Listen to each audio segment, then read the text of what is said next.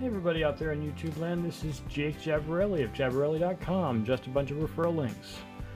And I'm going to be setting up Ubuntu Server 18.0x LTS as a continuation of my last video with that flash drive from that last video.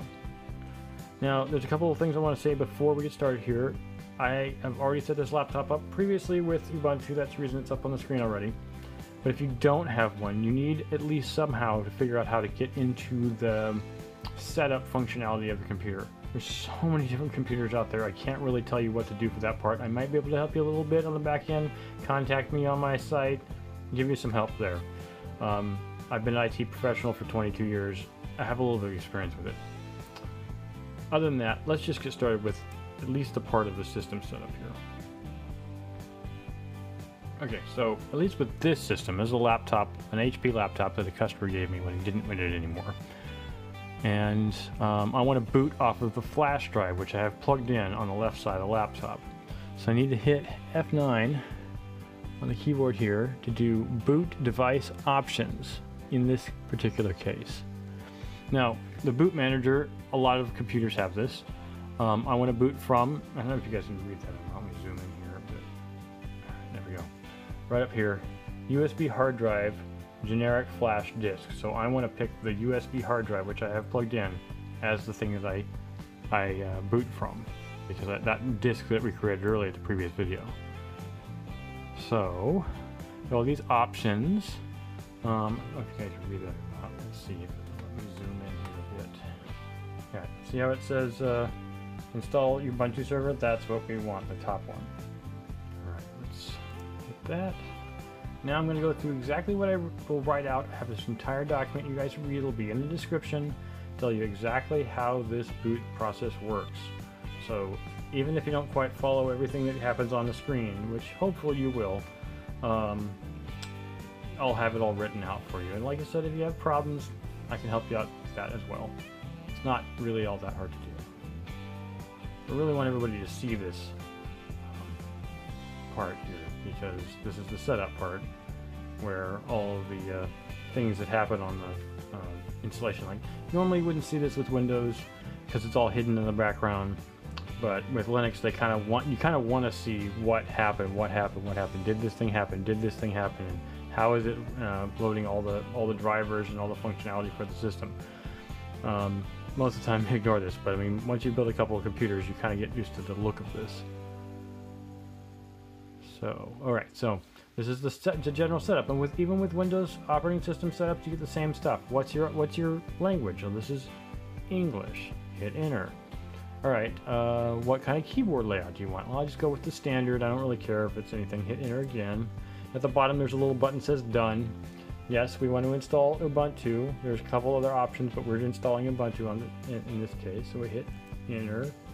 Now, in this case, this is the network stuff. A lot of people use Wi-Fi. Personally, I prefer hardlines. It's just faster, more reliable. And so it says EN01 Ethernet, or Ethernet, and it gives me my IP address internally. So I'm going to say enter for done. Pick setup.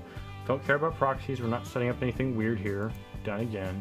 Also mirror address. I'll just take whatever it gives you. Done again.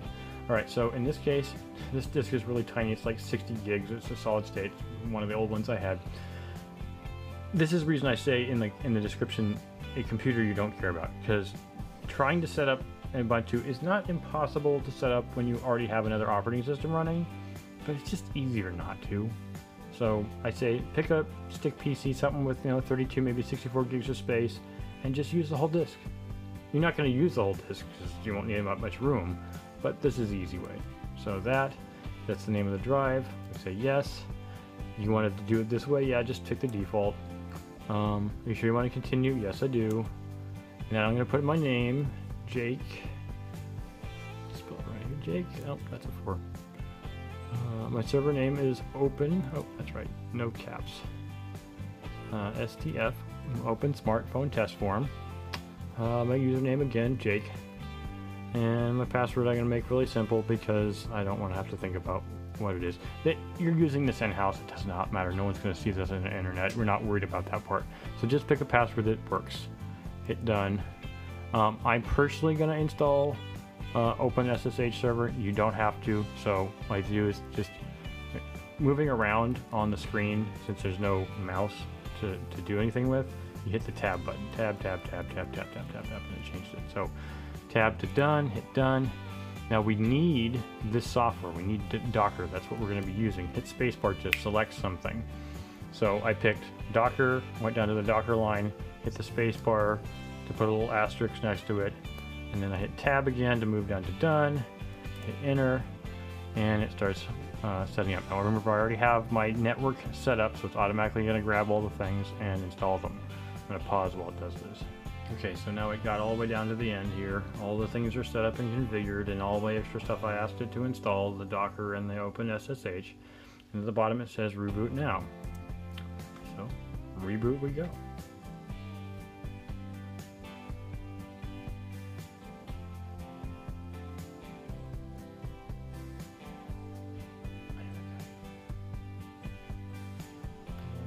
Finish installing all the little nitpickety things that need to be set up.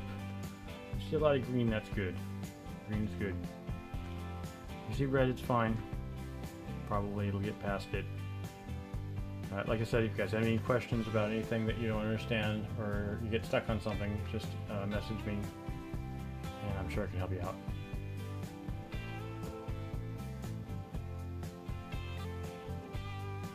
Alright, now it'll get a lot of more commentary stuff here on the screen. When you're done, fine, you can just hit enter a couple times. It'll bring up the login. You may remember this if you've ever used a computer that had this kind of interface on it. Jake, log it in. And there we are. Okay, so couple of points after we're logged in here is remember this IP address. This is my internal IP address. Anybody who uses Google Wi-Fi will recognize 192.168.86 because that's what Google uses. Could be 84, could be 85, but 86 is common enough. And it gave me a last IP of 213. You want to remember that because it's going to be used later on. I'm going to do that in another video. Ta-ta for now.